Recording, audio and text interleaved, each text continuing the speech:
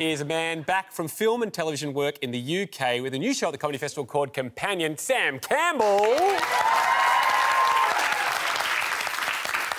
And of the Son, and of the Holy Spirit. And priests normally have such a good track record with children. Anyway, Andy!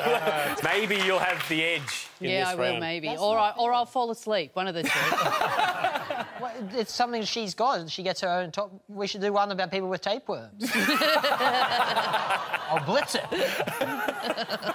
OK, about 25% of pregnancies are what? Sam? A result of sex. Sexual intercourse. Sam, I've just been asked by audio for you to stop doing that. They didn't like that?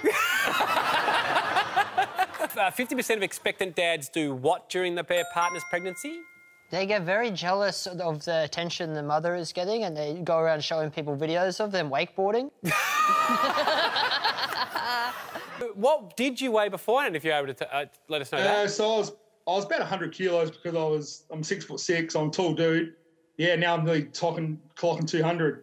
What do you want to do? Do you want to lose the weight, or you don't have to? Oh, absolutely. I've started looking into things. I want to do it naturally too. I don't want to go down no surgery path. I'm a pretty strong-willed person, so I want to do it myself and just take my life back, because it makes it hard to play with the kids when you're so big and miss out on all different things. I could lend you a tapeworm. Lenny, thank you very much, mate. A woman's what can grow up to 12% during pregnancy? Anne? If you've got a camera that you can get down here, it's my arse. More vital than your ass. Sam? Oh, her legs? No, more... It's probably feet. No, it's not. More vital than legs or feet. Why'd you say... the knees.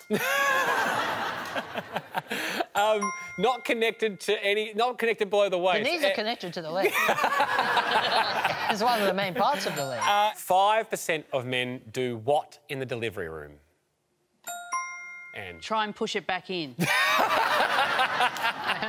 It looks evil.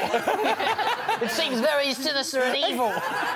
OK, in this game, I asked the 100 a yes-no question, and panel, your job is to guess how many of our 100 will respond with a yes. How many of our 100 think pineapple belongs on a pizza? 100, put your answers in. Belongs. Belongs. It makes it sound like you can't go anywhere else. Yeah. Just stay on the pizza. You better not go in the fruit salad. The pizza will be worried sick.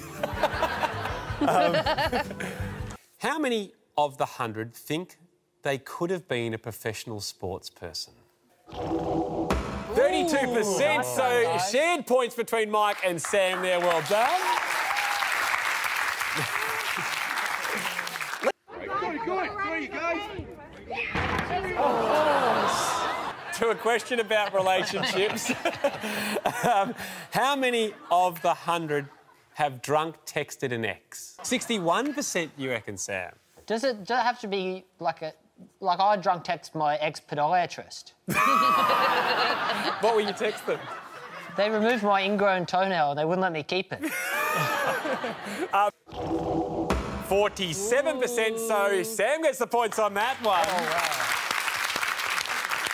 wow. Well done, Sam. How many of you recognise this person? I do. 22%! Oh, I'm happy with that. It's above 1%, so winning. Melissa, who is this? That is Domenica from Maths. Domenica from Maths, she's right. My friends would probably describe me as a Princess Bogan, which I love, because it is so me. I have to tell you guys something. Are you pregnant? I'm marrying a stranger. Oh, my God. Sam, were you about to ask who's Jack? Oh, I know her. You know her? Not from... I haven't seen the show. She used to work at the cafe near the library in Marrickville. Is that true? I did, yeah. Yes. So you'd met Sam and you weren't like, you didn't think of marrying Sam. So you instead went on a TV show to find someone. Yeah, look, you know what? We should recreate the first me seeing Jack. So turn around. Oh, yeah, turn around, Sam. Ready? Yeah. He's got a pocket on his back. Now turn around. And we're getting married. What's your first reaction? You seem unhinged. He's definitely seen the show and he's not saying it. Domenica. Have you ever been married for less than 6 months? 3%, so Sam gets it. Exactly on, Sam. What happens if you get it exactly right? It's just the same. Oh, right. Oh, but the gold light goes off behind you, which is nice. Yeah. Yeah. Did you enjoy that? I had the time of my life. Do you think you should give back an engagement ring after a breakup? Sam, lovely little rings in your percent symbols. Congratulations. You think 40% of people think they should give back the ring? Personally, I think the ring should be destroyed. In a volcano? Absolutely. OK. Mike, and did the new partner propose within 2 weeks? Well, in hindsight, I was supposed to get married to the previous fiancé, and the friend, we'll call him Dude B, got rid of Dude A, and then I said, What do you mean he got rid of it? He killed him? Sounds like he killed him. Can we make sure that's not the case? Did you organise a duel? How many of you had to invite someone to your wedding that you didn't want there? Oh, great question. 100. OK. 90% you think, Anne? Yeah. Sam's put 40% because it's always him. I've been to a few, they're not putting me at the right table. Mike, you think 28% of our 100, so Sam gets the points.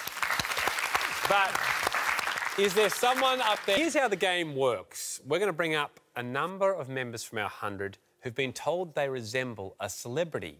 It's your job, panel, to jump in and see if you can guess which doppelganger they are. Graham, first up. Graham. Anyone has a guess as to who Graham might be confused with? Sam. The swarthy gentleman that destroyed my parents' marriage?